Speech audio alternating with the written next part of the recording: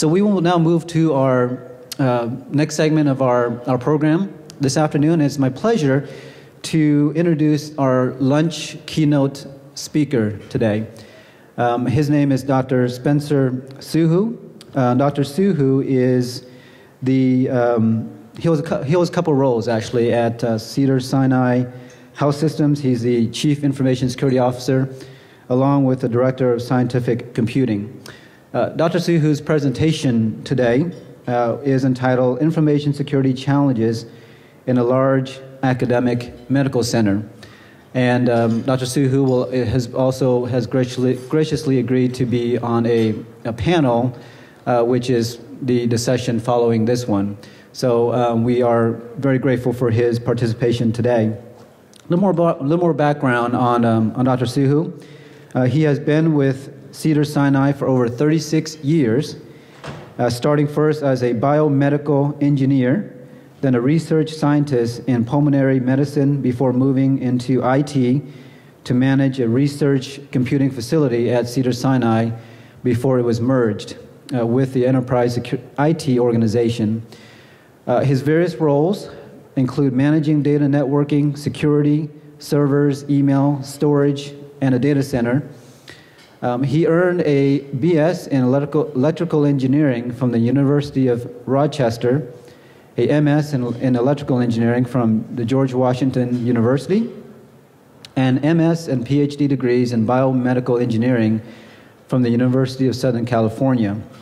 A little more background, he has a heavy research background as well, with years of practical experience managing various facets of IT, which gives him a unique perspective on security when he interacts with the physicians and research scientists at Cedars-Sinai to strike a reasonable balance between the natural tendency of scientists and clinical researchers to openly share information and the need to consider regulatory and information security risks. So we are very grateful and very glad to have Dr. Soohoo here with us today, and we look forward to his keynote presentation this afternoon. So if you please join me and welcome Dr. Spencer Soohoo from Cedars-Sinai Health Systems.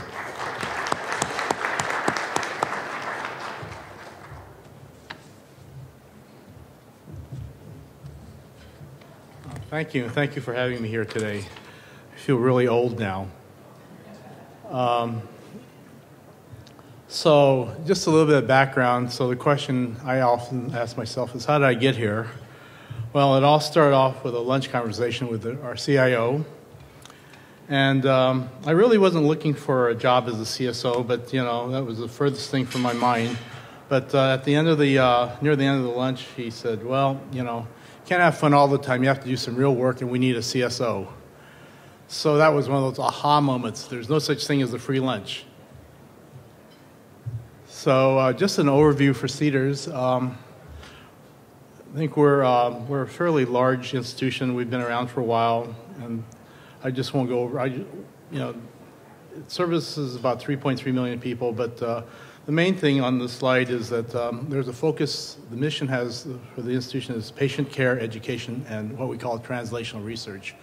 So the model there is bedside or bench to bedside. So whatever you develop in the lab, you try to move it out to the bedside. So that's a big component of the work that goes on at Cedars. So just to give you an idea of how busy we are, service a lot of people. Census runs about 750 people a day. So it's then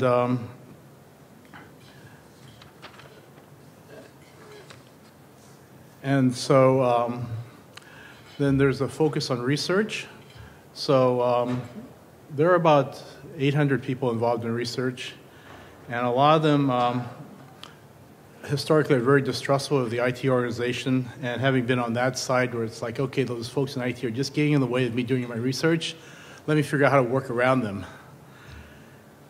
And so that lends a unique challenge in an environment where you're really worried about preserving health information and security. So it's also a major training facility. We've got 500 residents and fellows and graduate programs. We've got lots of medical students rotating through. They'll come through for a 2-week rotation go away for 6 weeks or 6 months, and then they'll show up again. And so there are some challenges because there's some different governance processes behind how you onboard and offboard them. They're different from employees and different from physicians. So that sort of adds to the mix of the challenge.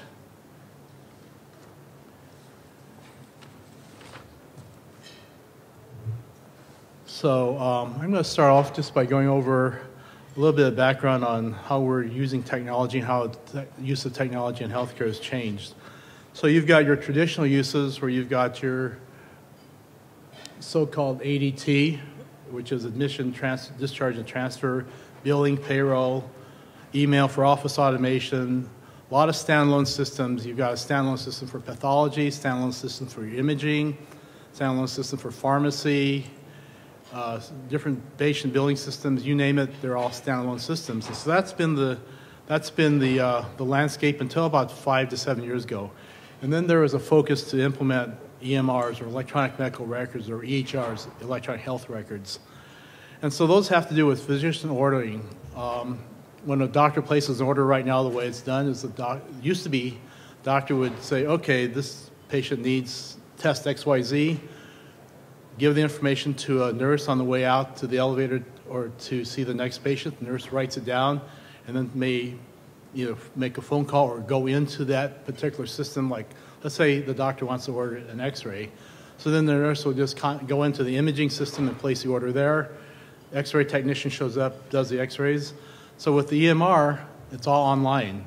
The doctor has to log in, sit down, type out the order, and then they can move on their way. And so that presents some challenges because that's a really different way of workflow for the doctor. A friend of mine who is an OB doctor complained to me, he said, you know how many extra patients I couldn't see today because I had to sit down and log into your system and place the order myself? It's a lot simpler for me just to pick up my phone and on the way out, phone the order in.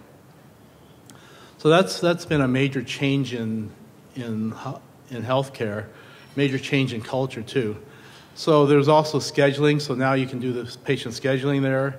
The EMR pulls in labs, medications. You've got remote access. You now have patient portals so patients can look at their own health records. And then, so then that leads to the next logical step, which is device integration. So everybody's seen the inside of a hospital room, right? Hopefully not, or some of you. So you walk into a room, you've got bedside monitors, you've got a nurse call system where you can pick up push the little button and the nurse comes to you and they can talk to you over a speakerphone. You've got, if you're getting medications put in through a pump, you've got this infusion pump. Some beds have a scale built into them where they've got sensors built in so that if you get out of bed, the alarm goes off because you might be at risk for fall. And so the idea is that, okay, we've got this electronic medical record. Now let's try integrating all that stuff from all these other devices into the EMR so you've got it all in one area. And so that's the next phase. And then the last phase that naturally flows is the analytics side. Now you've got metrics on things, and that allows you to do things you couldn't ever do before. You can look at how efficient you're delivering health care, what the turnaround time is between when you ordered a lab result and when the result actually got put into the system. When you discharge a patient, what kind of follow-up did you have to make sure that that patient didn't get readmitted? So that's a really big shift in technology in healthcare. And so, and just as an indication of how that's changed the landscape in terms of security, we just look at our electronic medical record rollout. So as part of that rollout, we deployed hundreds of additional workstations. I think, the joke was that there are 3 times more workstations than there are beds in the hospital. And the reason for that is that you don't want any caregiver, any doctor or nurse to have to stand in line to wait to get to a workstation. You want it right there when they need to use it. So towards that, and we've also deployed mobile workstations and carts, computers on wheels or cows. And so then that's seeing us evolve to a shift in workstations from workstations to mobile devices. And so we have this thing about putting cows out to pasture. But at Cedars, we don't call them cows anymore. We call them WOWs, workstations on wheels. So the story behind that is that we had a bariatric patient who was going in for surgery, and the nurse yelled out, "Will the cow in here?"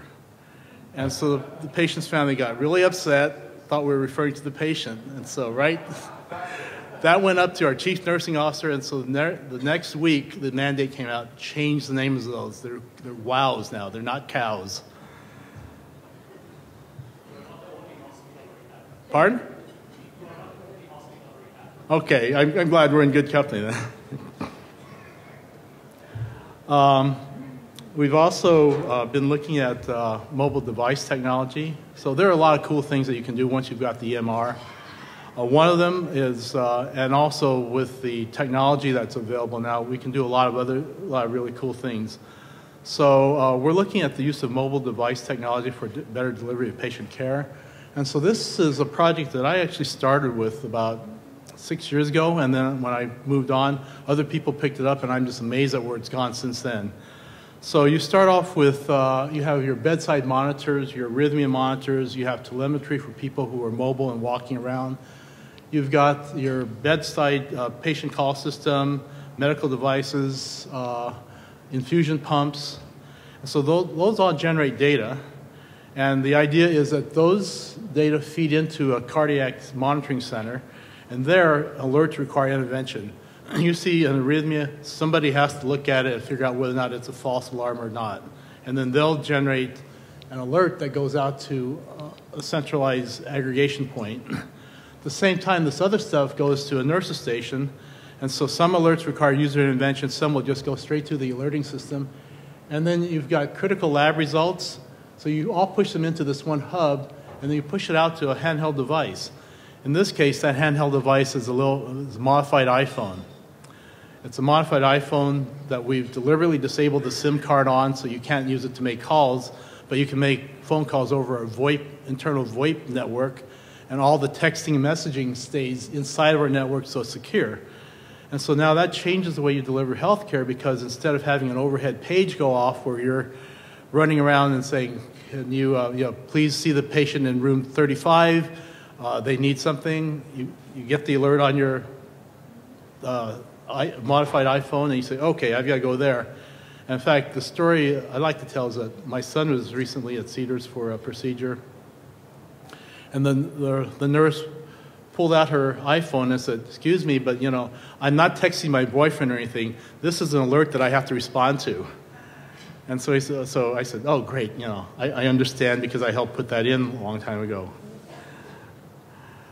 So another area where it's really, and this is really exciting for me because this ties a lot of different technologies and a lot of facets together. So the idea is that medication errors are a major source of what they call SAE, significant adverse events in a hospital, i.e. a near miss or maybe not so near miss. And so the idea is, how do you increase patient safety using the technology? So you start off with step one, you scan the patient's wristband. It's a barcode. It's a wireless scanner. You then go into your WOW or your COW, and you verify that you've got the correct patient. Then you scan the medication, and then that goes onto your EMR. And then you basically look at that and you verify that, make sure that that matches with what the doctor had ordered earlier in the day. And then you say, "Okay, this is fine." And then the system then pushes it out through our internal Wi-Fi network to a wireless infusion pump, and that programs the pump with the right dose. And then you go back in to the WOW and verify that you check the pump, and then you go back into the EMR and you verify that the pump says what the EMR says should be there. And so that's just a great way of making sure you've eliminated a lot of the medication errors that can happen. And again, the whole idea is to improve the delivery of care. So then we come to my favorite area, the wild, wild west of research.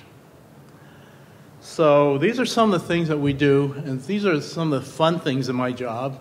So we're helping people with doing a lot of modeling. We've got a 400-plus node high-performance computing cluster.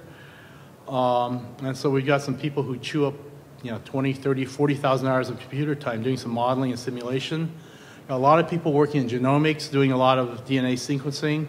So that's on one side, and then we've got a big program in translational research. So we've got people who are doing, let's recruit patients for a study or try out these drugs, and we need to collect data from them. And by the way, because it's an NIH-sponsored study, we have to collaborate with other institutions.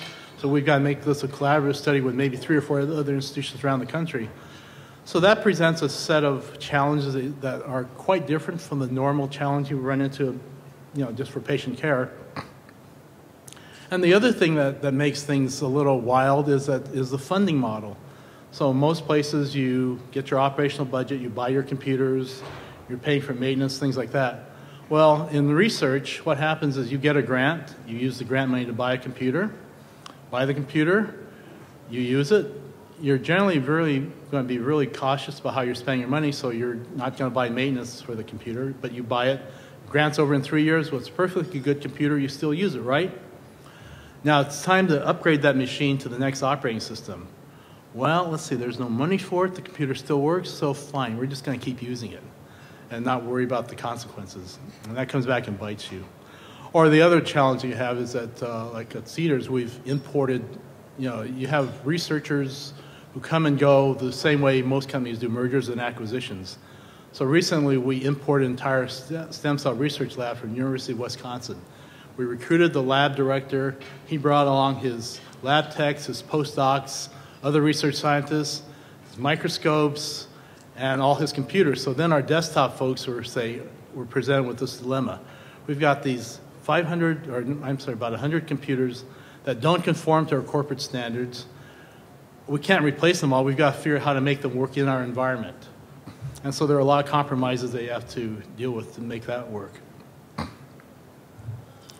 So then that sort of leads to the question, how secure is healthcare IT? So you've all heard about the Target breach, right? I think you probably had to have been living on a deserted island to not hear about the Target breach. But and so that's basically causing causing a lot of focus, a lot of effort going into securing the retail sector. A lot of effort has already gone on in terms of securing the financial industries. So now retail is going to get a big focus on securing their systems. And then so the guys who are after, the bad guys are following the money. So where's the next logical target? Well, it's probably healthcare. And that's also in light of the FBI report, the notice that came out that warned that that healthcare is probably especially vulnerable to cyber attacks. And so I think you've all heard that a successful breach can cost companies millions of dollars, both for remediation of the breach, any fines and penalties, lawsuits, and loss of their reputation. So, and then in healthcare, you think about it, you've got a medical record and you've got everything you need for identity theft. You've got the patient history, you probably know who the family members are, age, date of birth, address, social security number.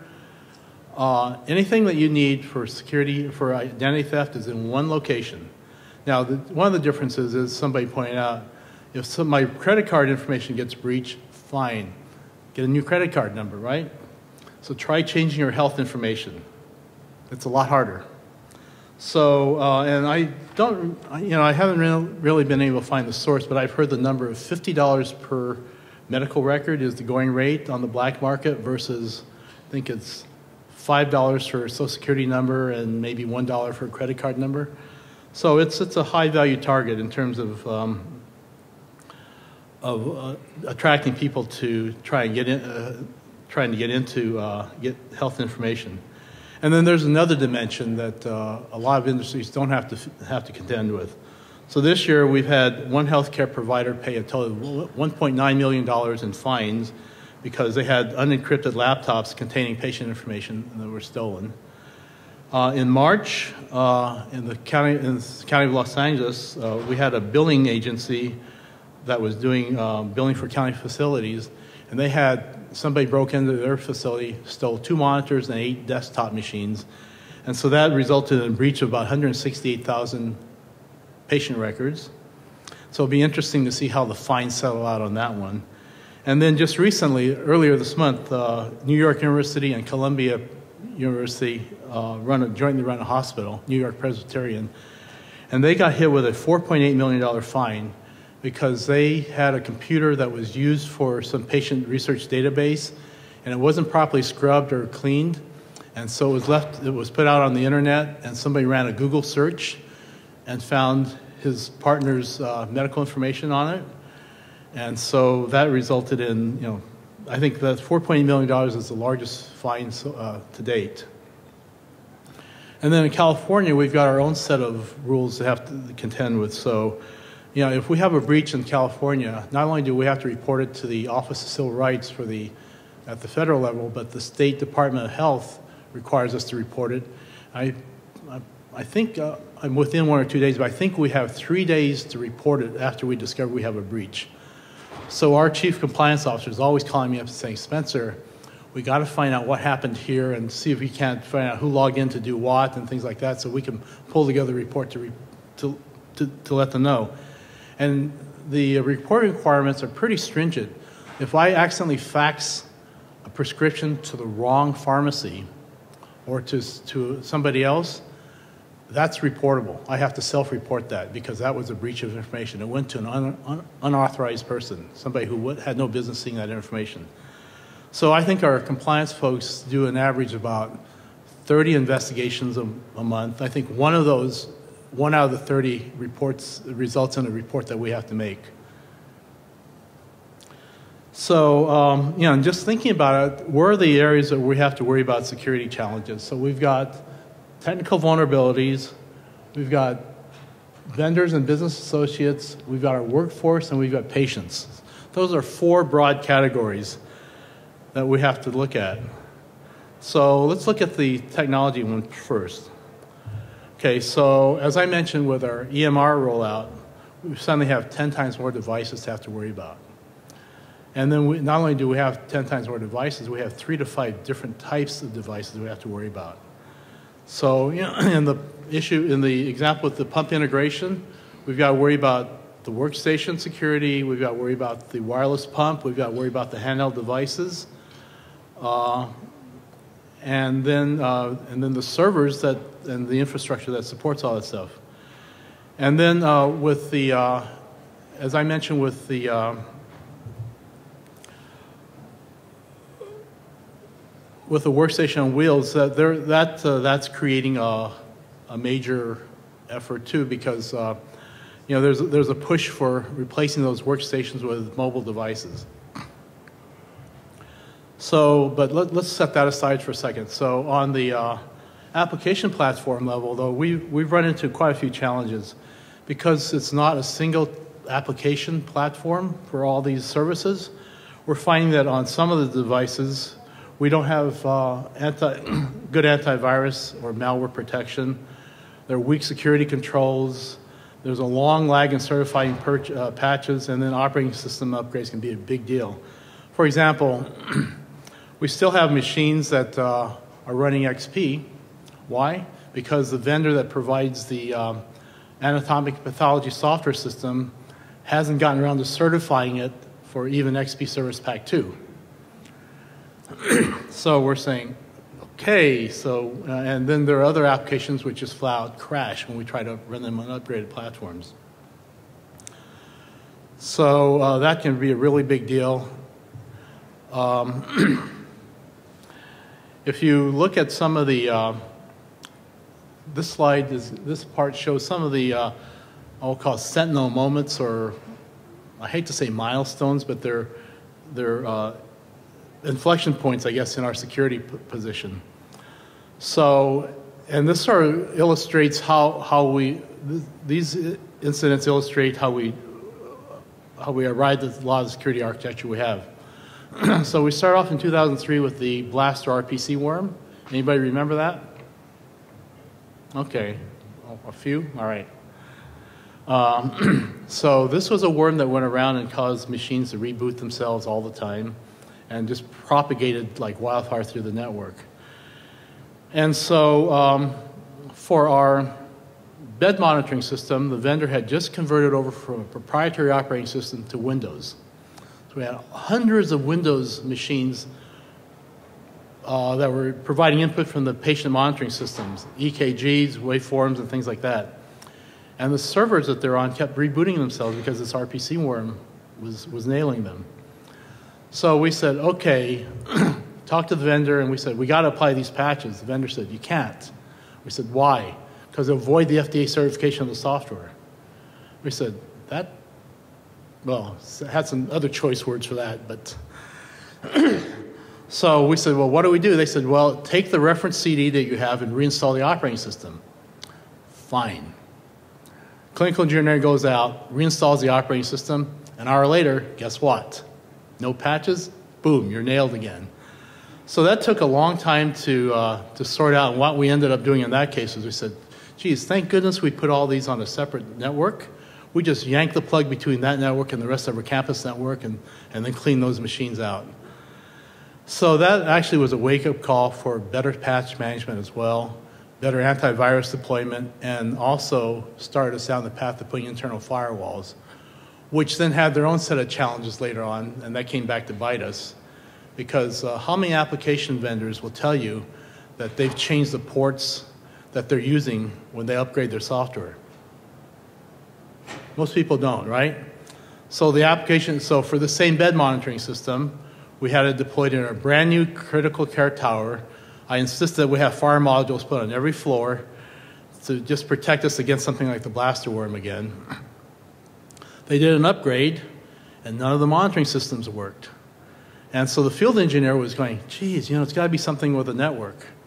So he said, well, it turns out it was because the application programmers had changed the ports that they used to communicate on, and we were blocking those ports.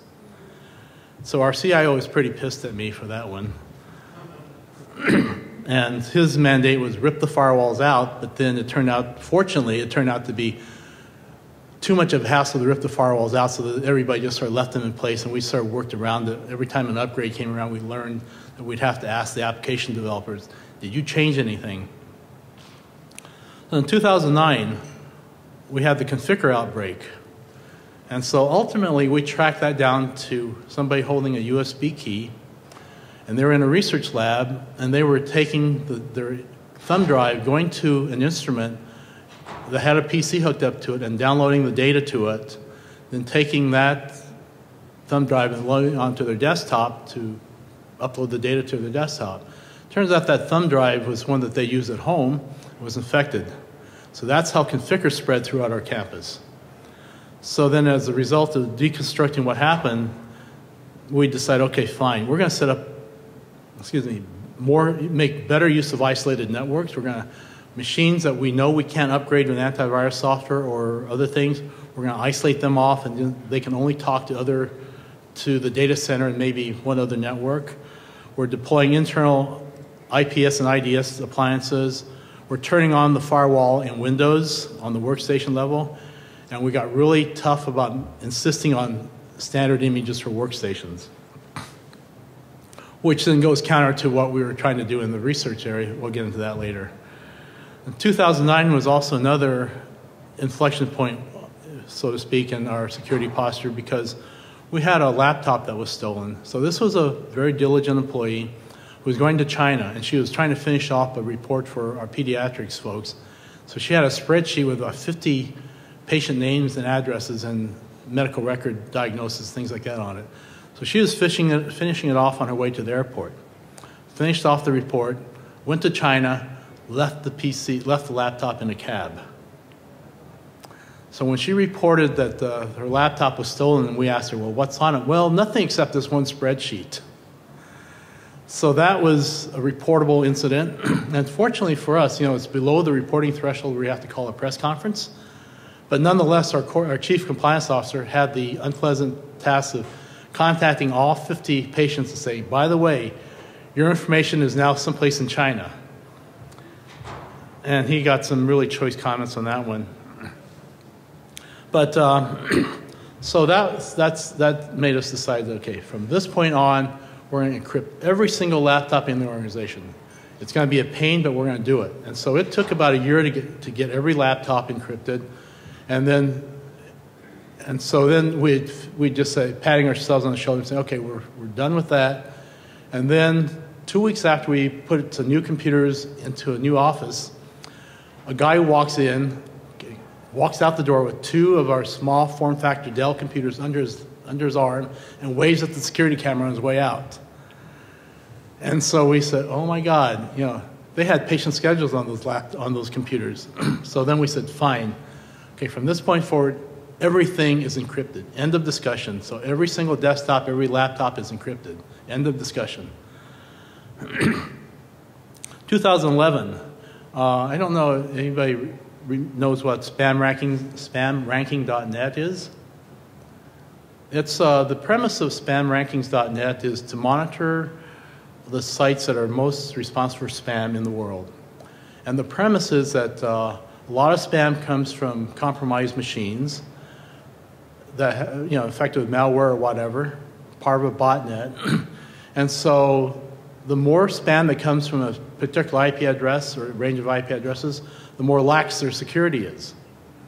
So he's basically, this is a research project started by somebody at the University of Texas in Austin. And so he starts publishing these ratings. And the idea is that if we publish the ratings, the companies that are on it will get embarrassed and do something about it. Well, it worked.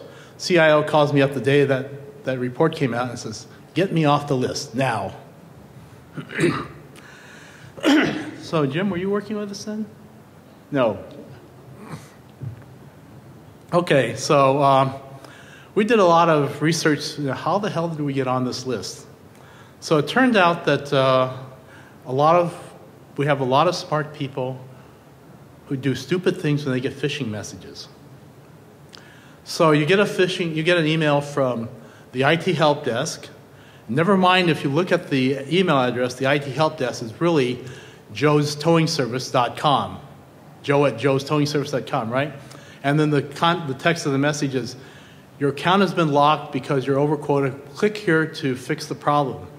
So you click here, hi, I need your username and password. Bam. That's it. You're compromised. So these smart people don't look at the fact that the URL they're pointing to is maybe sadiesyoga.com, not Cedar Sinai. And I think part of that, has to do with you're getting the stuff on your mobile device and you really don't read all that stuff. You're just zooming in on the text that shows up on the screen. So anyways, we did 4 things there. We said, okay, fine. We need to put out a big anti-phishing awareness campaign. So it's a pervasive thing where, we're reinforcing the message every time we can. Like this morning, we just got one that was targeted to Cedars. So I went to our CEO, who forwarded it to me, and basically it said, this from Cedar Sinai Medical Center, that was the subject, something about attention needed, and then there was a link that says, your email account is being locked out, please click here to fix the problem. So, we'd gotten enough visibility in this, our CEO forwarded it to me, so our email team immediately went to work. They said, oh, well, this message got sent to 200 users. We contacted them and say, hey, we've blocked the link at the firewall, but delete the message, and we also use that as a way of reinforcing the message. And then we also looked and said, okay, we've got to figure out how machines get nailed by malware. A lot of the times the stuff comes in, it's not detected by any of the antivirus software. So we actually got some technology in place that will let us detect machines that are in the process of phoning home. They get infected, they're trying to phone home, and so we can cut that off at the firewall. And along with that, we have better monitoring and we have more frequent security scans. And so then the latest one, Heartbleed, there are some take-home lessons there. So it told us we had the better inventory than we have. We thought we had a good inventory, but it turns out not. And then the first time we did scanning, we came up with, there are only 23 machines that we have to worry about. Then somebody challenged that, so we took a second look and said, oh my God, our scanning technology, our scanning methodology needs to be fixed, because we uncovered 10 times more.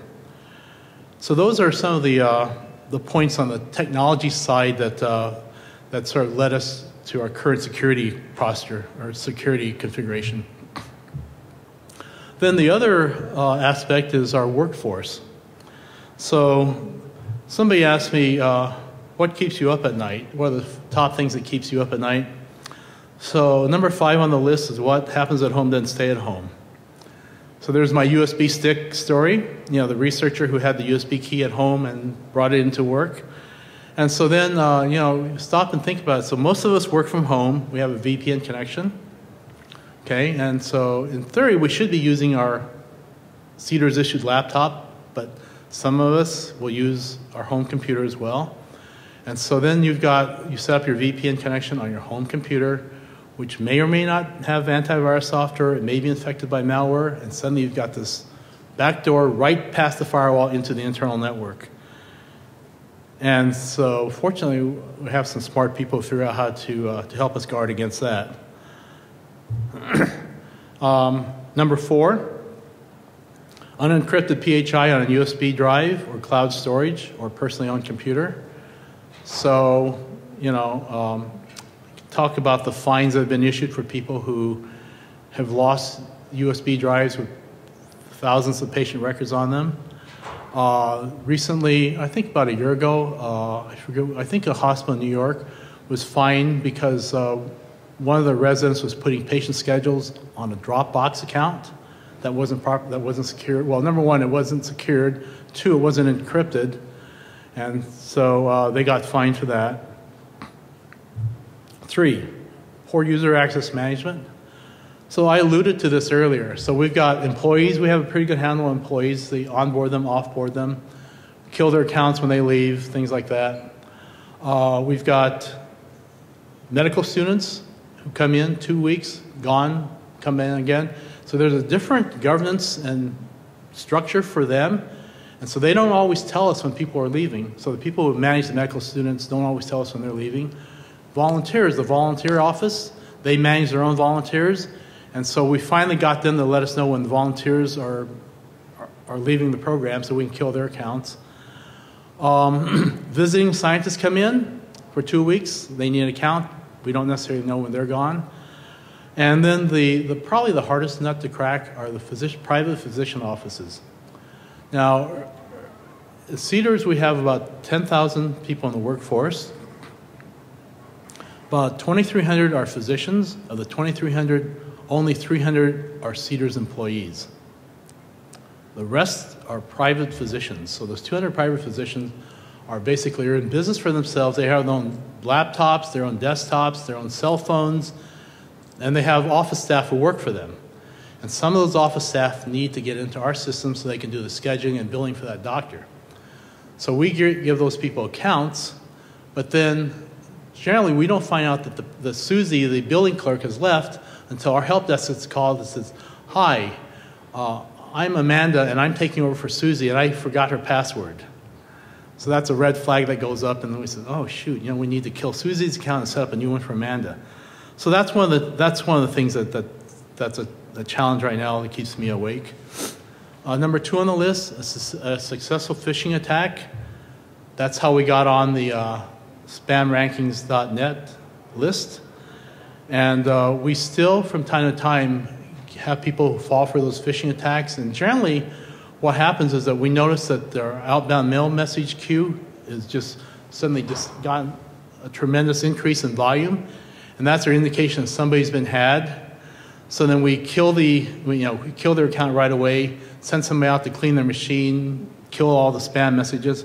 So we're fortunately nipping that in the bud when it happens so we can stay off the list. And then the number 1 thing is this is more of a privacy issue than it is a security issue, but it's curiosity. So I don't know, those of you who read the LA Times about 6 months ago, we fired 6 people, or 6 people lost their jobs at CDER's because they heard a celebrity was there, and they just couldn't resist looking to look up information. We caught them, out the door.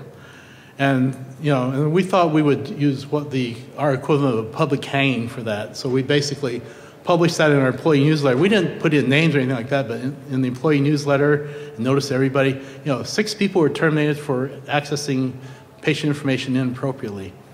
So we thought, okay, that's our equivalent of a public hanging. Well, unfortunately, I think last week we uncovered 3 more people who were looking at something because they were curious. They'd heard about it in the news and they decided they wanted to take a look. So those are former employees. And when we interviewed one of them, they said, yeah, we knew we weren't supposed to do it. We saw the training, but I just couldn't help myself. I just had to do it. So then, in terms of our vendors, and I guess what other people would call the supply chain, we call them business associates. So before we implement something, we do a risk assessment, fill out this long form that basically says, okay, you want to do business with us, tell us how you manage security and things like that. And so one of them, it's proved useful because I think the first time we used this form, our marketing folks were looking to outsource the physician referral program. And so they were talking to a company, and then in this part of this, doing this assessment, it came out that this company we're dealing with was actually going to outsource the storage and maintenance of the database to a company in India. So that raised all sorts of red flags, and that killed the deal. And then we've got a change control board that once we get the thing in place, we've got a change control board, and we review changes. And then when we have vendors who come in, they have to do maintenance over a VPN connection or something like that. We make sure that when they come in, they only get to that IP address and the port for their application, nothing else. Do a lot of security scanning on the post-implementation. And the thing that we're playing around with, and we like the results, is that we'll go back. We did it once, and we're hoping to repeat it again, is we'll go back to our key business associates and just basically audit them to make sure that what they stated in the initial risk assessment is still valid. So the last part of this is our patient access portals. And so we start off with minimal security, so make sure you have a secure website.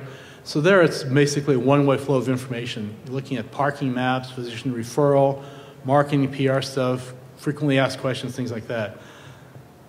And so there you just worry about keeping your site secure from being defaced, maybe preventing against a DDoS attack.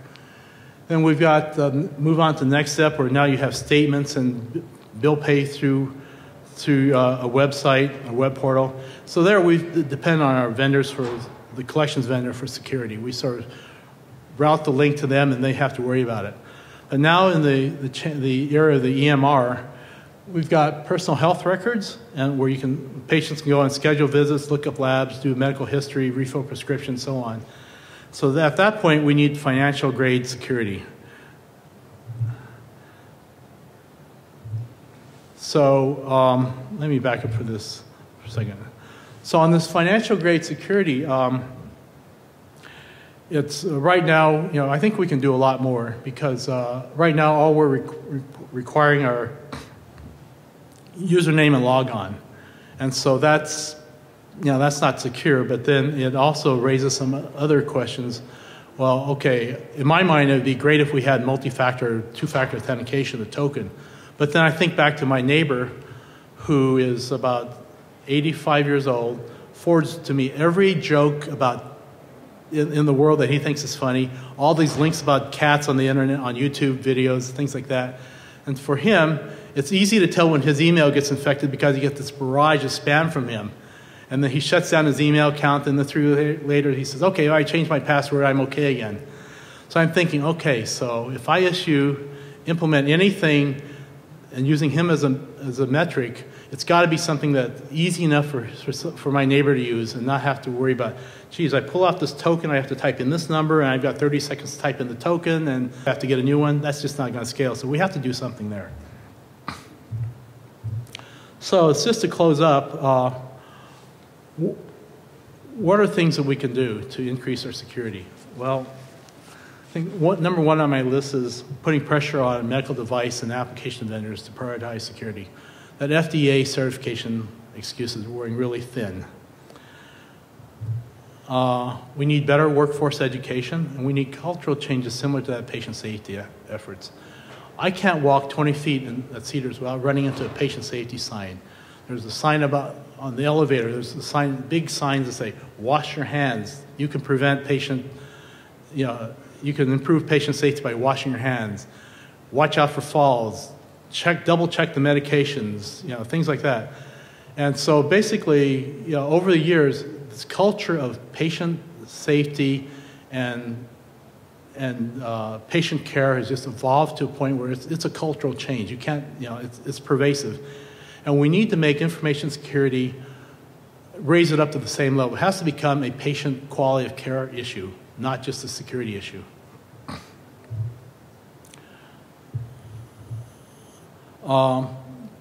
Saying no doesn't work anymore. People will come up with a way to bypass you. So you have to work with the requesters, figure out what they need, and help and work with them. Have to be agile. My favorite story about this is that one of the research folks came to me, and this is when 4 gigabyte drives were like, $300. Remember those days? Now you can get them for about, what, $40? But anyways, they said, Spencer, we've got 20 gigabytes worth of proteomics data we need to get to this lab in New York. It's kind of confidential, so we want to make sure it's shipped securely. I said, okay, fine. We'll think about a solution for you because we can't send it over the internet. It would be too slow. So in the week that it took him to ask me and for me to get back to him with a solution, he said, oh, we took care of it. And, oh, I'm sorry, I forgot that. This was also when you had to come to IT to get permission to buy a USB drive, right? So he said, oh, yeah, we figured out a way around it. Went to the Apple store, bought a 20 gig iPod, loaded the data on it, FedEx box, it's gone. So you have to be agile and work with them. So then the last thing is you have to start thinking about your patient-facing applications. So, it has to be as secure as online banking. And as one of the talks earlier said, we have to start thinking beyond protecting our perimeter. So, here's a scenario that I've asked. So we have the technology to detect when a when a password has been compromised and been used inappropriately. We can figure out that pretty easily that an IP address that's being able to log into a site matches the address of a patient or something like that. So what do we do if we see that that IP address is being used from Los Angeles where the patient lives, and then 30 minutes later, that address is being used in France? Hello, there's a problem, right? So we say, okay, we can call the patient up and say, hey, you need to change your password. They change their password, it happens next week again. What do we do there? We change their password again, or do we have to take it to the next step and say, hey, you need to look at your machine and clean off the malware? Then, of course, that's going to lead to the question, well, can you help me clean off my malware? So, those are questions that we have to come up with, and we haven't really figured out, we haven't really thought through those scenarios yet. So, that's the last thing I want to say is that, when I was asked to do the CSO gig, I had no idea what I was getting myself into. And going after a CSO job was the furthest thing, not in my wildest dreams would I imagine I'd end up as a CSO. But now that I've been doing it for a few years, I find it's kind of fun, and I'm also finding I'm doing some real work too. So thank you.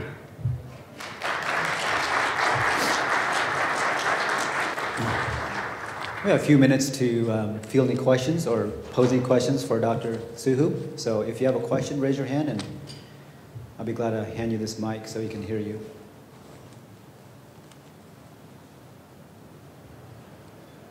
All right, very good. Well, Dr. Soohoo, on behalf of the, step down here, on behalf of the Los Angeles chapter of the ISSA and the Southern California chapter of HIMSS, I want to thank you for being our keynote speaker, our lunch keynote speaker today, and appreciate your time and effort and your insight into this topic. Thank you very much.